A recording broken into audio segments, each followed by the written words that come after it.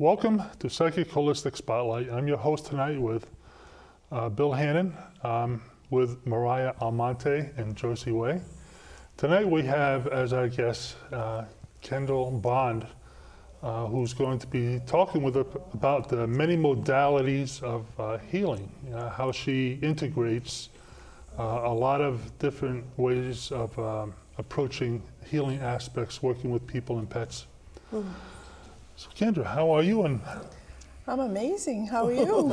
well, that's a good way to start the show. Well, you got to be amazing in this world, don't you? That's right. Or they'll get you. Yeah.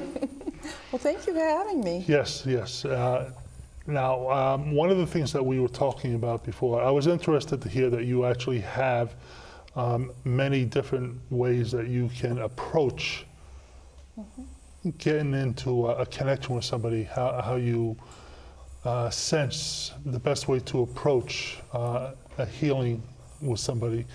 How do you approach it when you just meet somebody for the first time? Well, when someone comes to me and we sit, when they begin to talk, I can tell what state they're in, whether they're in a state of low coherence, which usually is frustration, or a state of high coherence, which is usually peace. And so I observe the state that they're in. And a lot of times what I find with new clients is that their energy field is open. So I like to use muscle testing.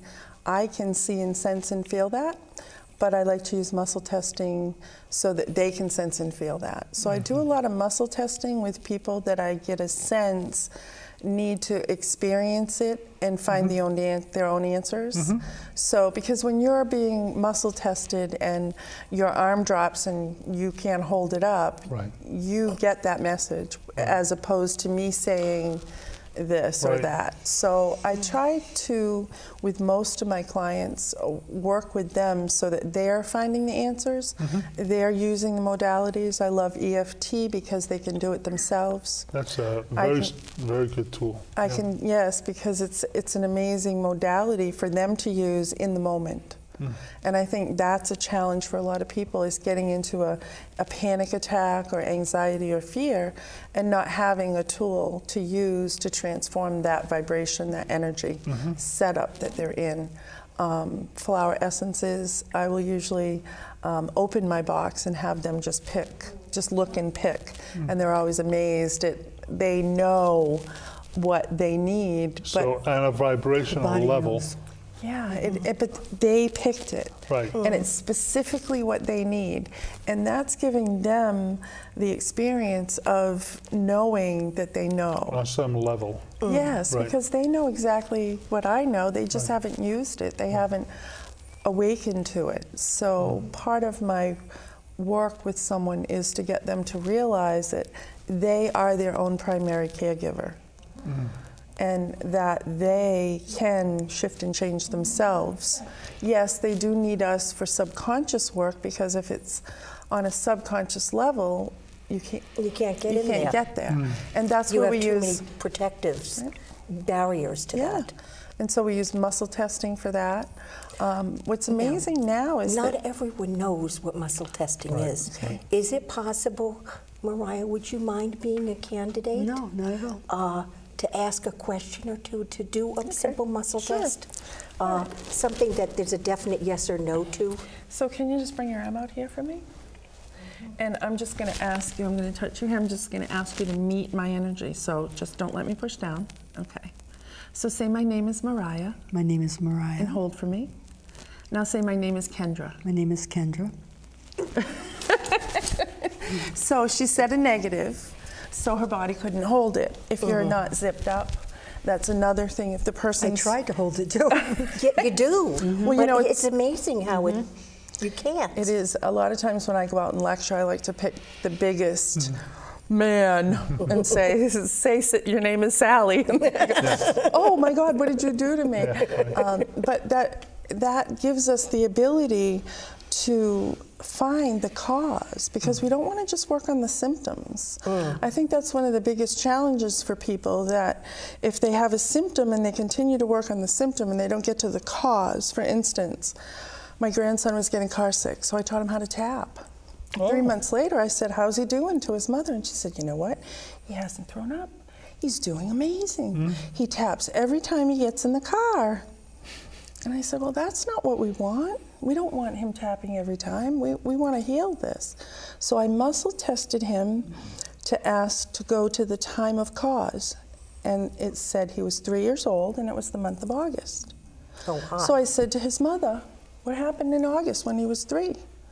And she for a minute, and she, oh, we were in a car accident, and the car hit his door, and I couldn't get him out. Oh. And so she was standing at the door screaming at him, traumatizing him, and the guy that hit her said, why don't you go around the other side and get him out, which he did. But by then he was traumatized. When we did EFT on the car accident, he no longer got nauseous. Now explain EFT. EFT is an amazing modality that was created by a man named Gary Craig, who had gone and taken a $10,000 workshop, came home, changed the name of it, and put it online and told everybody about it. And he developed so many different ways of using it, and it's tapping on different acupuncture points, which you're backwashing with energy, and you're making a statement that you accept it. And when you do that, it creates a resetting of that psychological setup.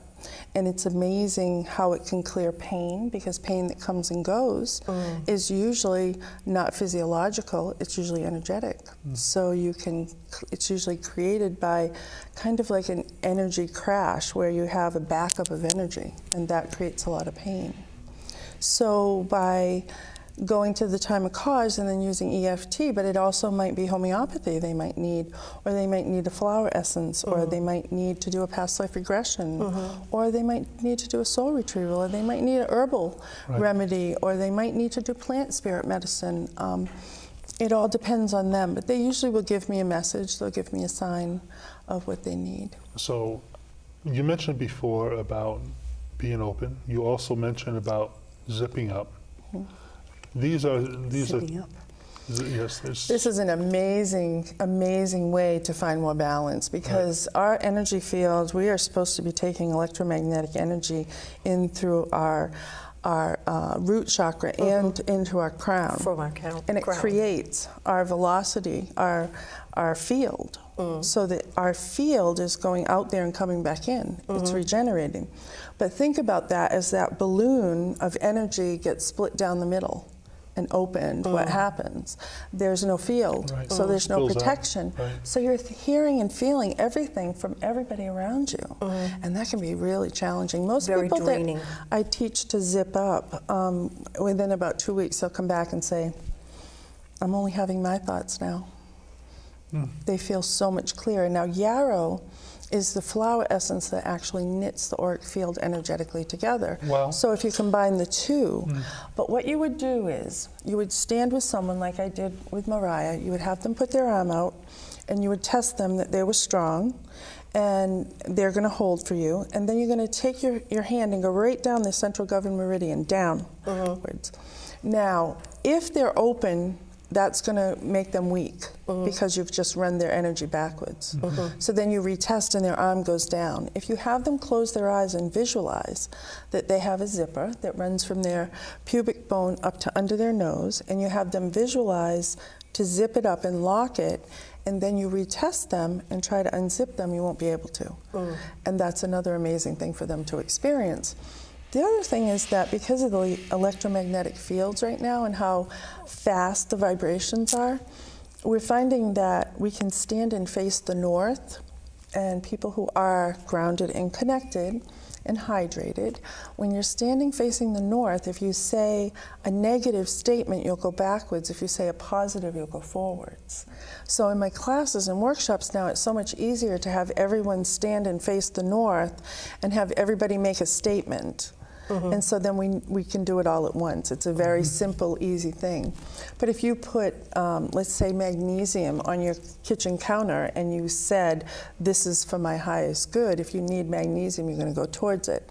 If you don't, you're going to go away from it. So it's another way of even dosing out. I need 1 pill, 2 pills, 3 pills, 4 pills. know, okay, so I need 3. So you can even dose out what you're taking, which is nice to know that that's what the body wants. Because when we're working with energy and herbs and homeopathy and flower essences, everyone is different. You can't just say, oh, you take 5 milligrams of this because you weigh, you know, 150 pounds. People need to really know what their body, what's optimal, what's for the highest good for them. Not that with energy medicine you can do anything, because it's energy. I mean, you can't take too much of a flower essence, although you might confuse your field a little bit. With that, sort of, I was going to say, with flower essences, they suggest that you don't mix too many, like they say up to 7, I think, is the you don't want to optimal give number. a lot of different messages, you know, because these are powerful messages that your body, it's asking you to release things or transform things, and so you don't want to get your whole system doing too much at once. Beginners want to, you know, heal everything all at once, and just like with regular medicine, there's no one medicine that covers heals all. It's also interesting, a lot of the times the body knows what has to be addressed first. And a lot of times you need a foundational thing to be addressed in the first place. And in order for anything else to work. To be effective, right. That's what I wanted to ask. The body has its own awareness system, but it's spirit in the body. So is this true energy system, so to speak, or? Right. When you're working with something physical, there's always an energetic, emotional component to it. You know, when you're looking at the kidneys, it's fear, and you know, the liver's anger, and then when you get into different diseases, there are reasons that people get them. So when you're working with the physical, the tapping and all of that, you do have to do the eating good food and drinking water, but you also have to be balanced emotionally, or you're just going to recreate it. Recreate that blockage. The tapping, what it does is it gets the energy flowing, and the reason that we have issues in a lot of the organs is because there's a lack of energy there. There's an energy block there. And so when you open that block and that energy flows, that organ then rejuvenates, which is what an acupuncturist will do. You know, you have one central governed meridian with over 500 acupuncture points on it, which are all circuit breakers.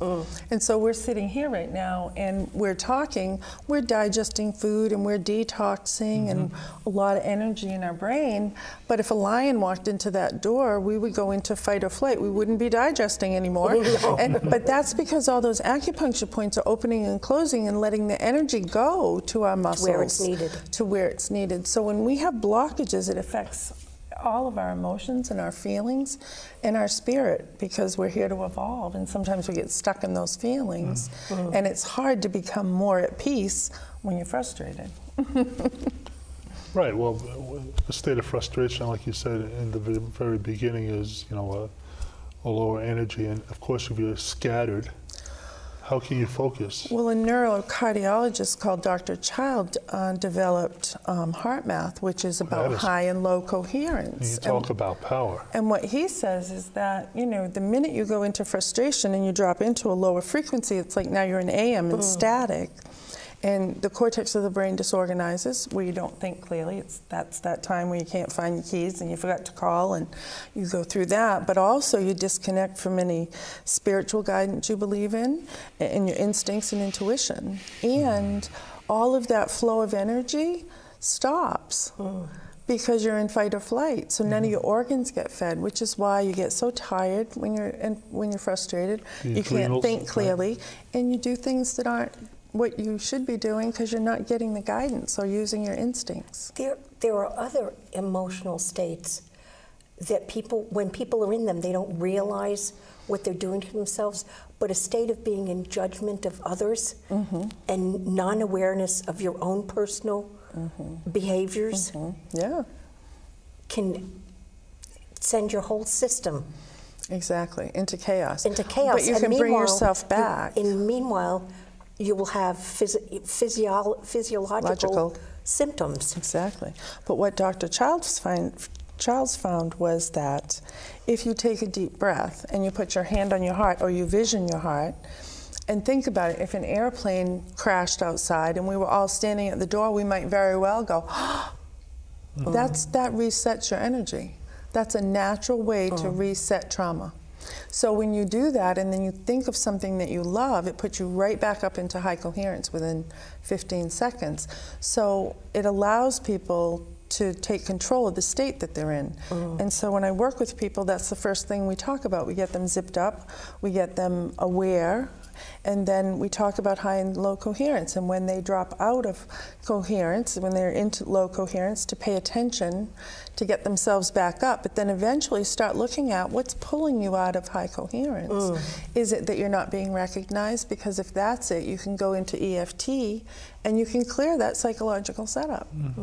So you can find what it is, the cause, through muscle testing. You can use EFT, flower essences, I mean, any other modality to support it, and then you can retest. You're no longer stuck Right. with the bad messages that you got as a child, Right. or no matter who it's from. The teacher that told you couldn't do math, you know, you're no longer stuck with that stuff.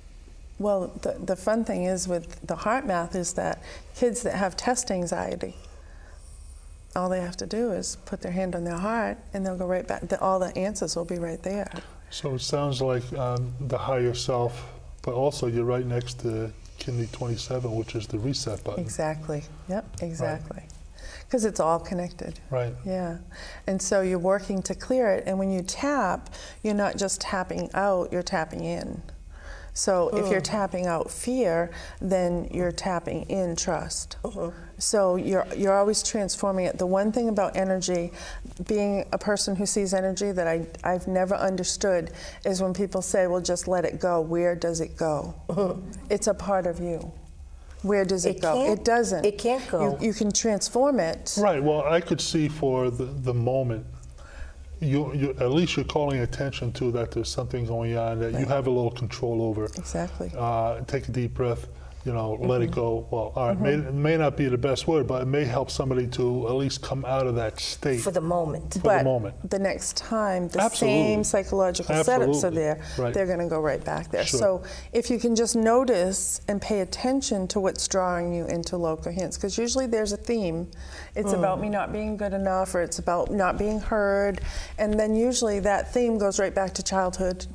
You know, that I was never heard by my father, and so it's still a challenge. But talking about spirit and soul, isn't that why we chose that parent to come in and to experience that? What do you mean, the chose contrast? That parent? What are you talking about? Exactly. A lot of people will say that. Yeah. But that is reality. I must have been on some sort of substance when I made those choices. Well, it is kind of interesting, but you know, when I looked at all the spiritual work and growth that I've been through, I made some pretty good choices, and they weren't choices that as a human I would want to make again, but as a spirit, boy, did they help me to evolve and find compassion and power. I mean, just look at being in an abusive marriage and losing all my power, and then being thrown on a farm with 60 horses that hadn't been handled in 6 years, and never having worked with horses before. I had to reactivate my power. I had to know what they were thinking, or I would have gotten hurt. And now here I am saving horses. Full circle. And I'm doing all the modalities that I did for me on the horses. And on everybody because else. you can tap on animals. Sure. I've actually tapped on a horse and had him actually bring up a mucus plug in his throat that had been creating a cough for months, and horses don't throw up. But it was amazing. We tapped, and there were a lot of witnesses that saw it hit the floor, and everybody went, wow, that works. Right. It's amazing.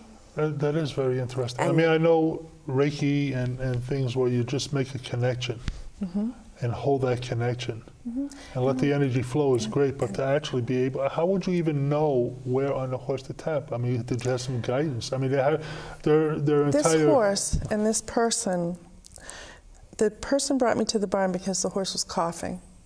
And when I walked up to the horse, I said, well, I immediately saw the energy of grief. And I said, so what does this horse have grief about? And the woman said, well, maybe he threw me and broke my leg last year. So I said, you need to come over here and we need to tap on that. And that's what we did. We tapped on, even though he had thrown her and broken her leg, even though He was really afraid, even though, and I went to all the points on his head. On I his went, head. Yep, I went Okay. to here and to here, and then I went to the muzzle because the muzzle has a lot of points on it, just like when you do the top of your head Right. and tapping. And I was just, and I tapped out the grief, and it was within 3 minutes. I mean, horses, a piece of mucus that Right, big right. that just hit the floor, and everybody went, "Ooh, wow, that really works." Right. And that was it. It was just that. And it tells you so much about animals that animals care. Oh yeah, they definitely do. They have. They really care being about an animal us. communicator, believe me, they do. They do. Well, I mean, that's also a good connection for people. Also, the fact that you were able to see a strong connection with a horse, and yet grief has so much to do with the entire respiratory system of people. Exactly. Yeah.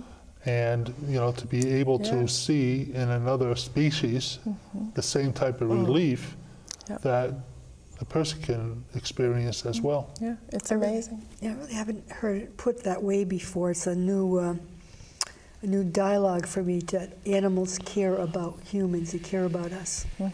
Oh yeah, definitely. Definitely. It's not that just they're cute and they wag their tails and they want to be with us. No, they're When I committed. go away, I've been told by everybody who watches my dogs, they hardly eat. They just sit and wait for me.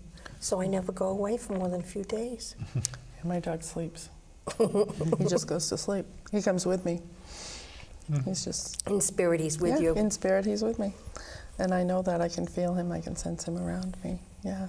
So with the animals, we blend a lot of the modalities too. I think that you're drawn to the modalities that work for you, and then you share them with other people. Yeah. And so I think as we expand and we begin to look at EFT, Yuan work, theta work, all of that, it's amazing because then you have so many more opportunities to Yuan help is the those doll, people. right? No, actually that's Tongren. Tongren. Yeah. The Yuan work is about clearing the magnetic and the energy fields, and they do complete healing right down to absorption and all of that by intention through the body. Tongren is using a Figurine. yeah, call it's one of those acupuncture dolls that shows you all the points, and you use a magnetic hammer. And what he's done is created a vibrational field that when you're doing Tongren, when you step into it, you're tapping with all the people who have ever tapped. You're bringing that vibration in. Wow. And it's very powerful. He actually has Dana-Farber. Tom Tam actually has Dana-Farber looking at what he's done with cancer because he's cured so many people and done so many things. And when I actually went and took the workshop, a friend of mine went with me, and she has arthritis, and she had a huge blowout. And when we left that day, it had split in half. It was amazing. We'd never seen it. And the next day it was gone. And it was just, it usually would take months for her to, for it to go away. To resolve it. The Yuan work is amazing. And then the theta work, which is actually going into the 7th dimension and working with creator energy to do the healing. But what's nice is, let's say someone comes to me, and I do use the theta work. When we first tested and they said, I'm worthy, their arm might have said, no, I'm not worthy. But then after we do the Yuan work and we test, their arm says, yes, I'm worthy. And that's how you know that you've made that change. There's also another very interesting man, Dr. Lenore, who I like to do some of his work, especially with people who have allergies. He believes that all allergies are created by deficiencies, and he created a book that has all the pressure points of every organ and constituent of the body. So if you want to test a body to see if they're low in magnesium, you touch a point, you test them. If they can't hold for 10, then they're low, they're deficient. And he believes that it's the deficiencies that create. the allergies, because through his work with people, what he started realizing that everyone who had an allergy to, say, milk was deficient in D vitamin, and so he started looking at his patients and going, wow, everybody who's allergic to this has a deficiency, need this. I see. And once he would give it to them, and then they would come back and they might need 3 tablets to begin with, and they come back in a week and they need 2, and they come back in another week and they need 2, and they come back in another week and need 1. As soon as he got to they didn't need it anymore, and he would retest for the allergy, they didn't have the allergy anymore, which makes sense why allergies come and go. Yeah. And they're seasonal. True. Because of the deficiencies. So, but it's nice to be able to go through and... Well, when you have an actual response like that, yeah. and this way it's cementing in the person's psyche that there's something to this. I want to stay healthy. I'm going to keep trying to reinforce my immune system. Exactly. Exactly. Yeah. Yeah.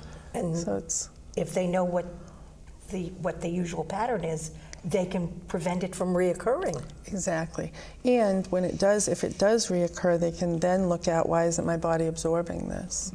If I'm eating a lot of spinach and I'm low on magnesium, then this is a digestive problem. That's right. That's right. It probably has something to do with enzymes rather than... Exactly. So then you can muscle test for the enzymes and the points for the different enzymes, because it's all the constituents of the body that he has in this book, and every point on the body that you use to test for it. I'd just like to take a moment to make everybody aware that Kendra Bond here is our guest tonight, and she's discussing with us many modalities used in healing. And we appreciate you being here with us. And I like the way that you've integrated so many different modalities and show how they can actually reinforce in not just the person's body, but also the way that they heal, the way that things start to click and you become whole. And I've done all of this because I've used it for myself. When I went to learn the theta, I went to learn because there was something that I wanted to address with myself. And I wanted to try that modality with it. And I think that's what's important. Go learn. Anybody can go learn theta. Anybody can go learn Yuan. Anybody can go learn tapping. And when you learn it, you do it. You heal yourself, and then you feel encouraged to reach out to others. The first 3-day workshop of theta is amazing because you're clearing all your disconnection to creator energy. So that would be very interesting for an atheist. Just on its own. For an atheist to be going to.